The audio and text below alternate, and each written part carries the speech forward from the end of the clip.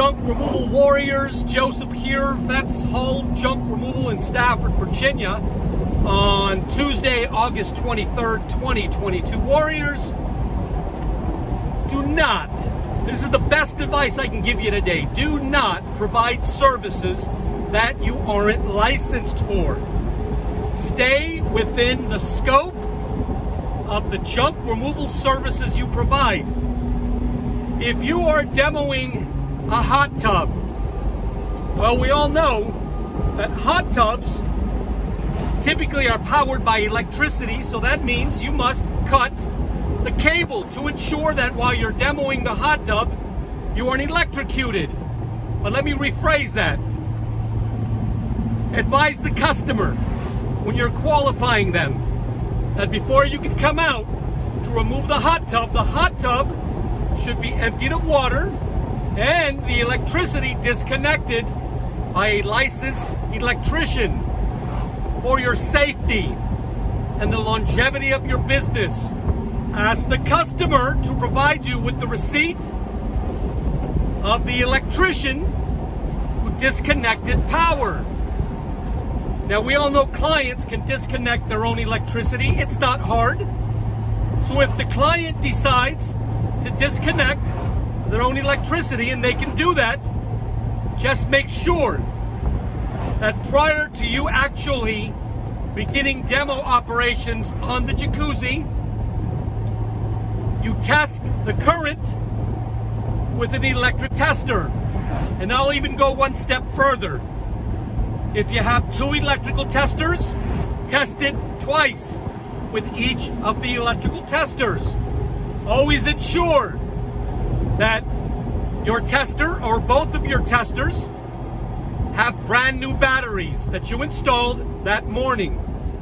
It can be a minor inconvenience to put in new batteries, but it can be a lifesaver. What happens if maybe it's your first time, or you don't use an electrical tester often, or you're using an electrical tester that you're not familiar with, and you believe that the power has been disconnected, but it hasn't. And the moment you cut into that power cable, bye-bye. He was a great junk hauler, wish he was still with us.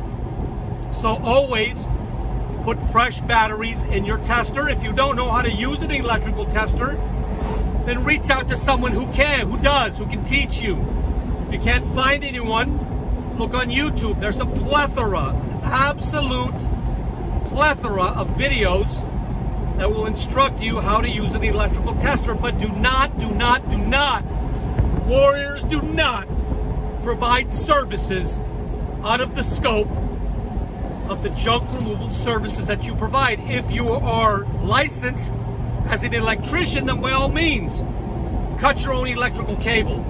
If something goes wrong and you cause damage to the client's home because you are providing services that you aren't licensed for or insured for, guess what? You will absorb all of the financial repercussions because you will not be covered by insurance. Let that sink in.